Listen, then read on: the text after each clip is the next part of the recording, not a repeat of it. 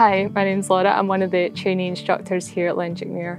I've been here since January 2022, so about a year and a half. I did a gap year with SU Scotland and it kind of was coming to a natural end and I didn't really know what else I was going to do, so thankfully this job sort of popped up and I wanted to stay with SU.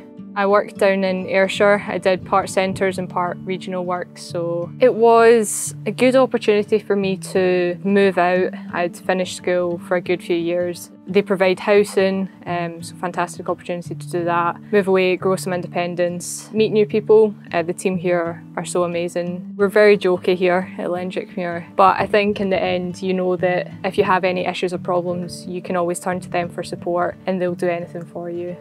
I loved working with young people. I found that out from my gap year, and then I think just a job in the outdoors with lots of variety. Day to day is very hands-on, very practical. We do about 4 sessions a day of actual activity instructing, and then also we do sort of maintenance, fixing things up as well. I knew absolutely nothing about coming into my particular job role. I didn't know anything about tying knots, not much about archery, anything like that. So they send you on training courses. They train you up here as well, which is really good.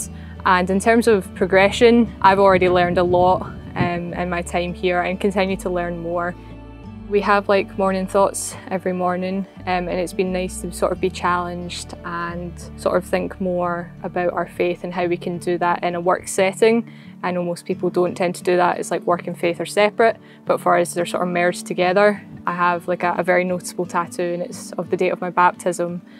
So a lot of kids ask me about that and it opens up a conversation of like what is baptism and like Jesus and just really nice snippets of conversation. It doesn't have to be massive. I don't really tend to share a lot about my life story with young people or guests unless they really do ask, but it's just those nice little conversations.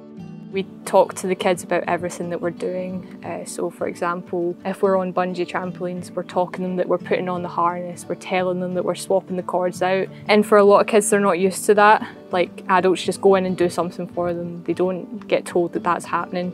And kids are always encouraged to speak to us and to share their opinions and to know that they always have a choice. They're never forced to do anything that they don't want to do and we'll support them through anything.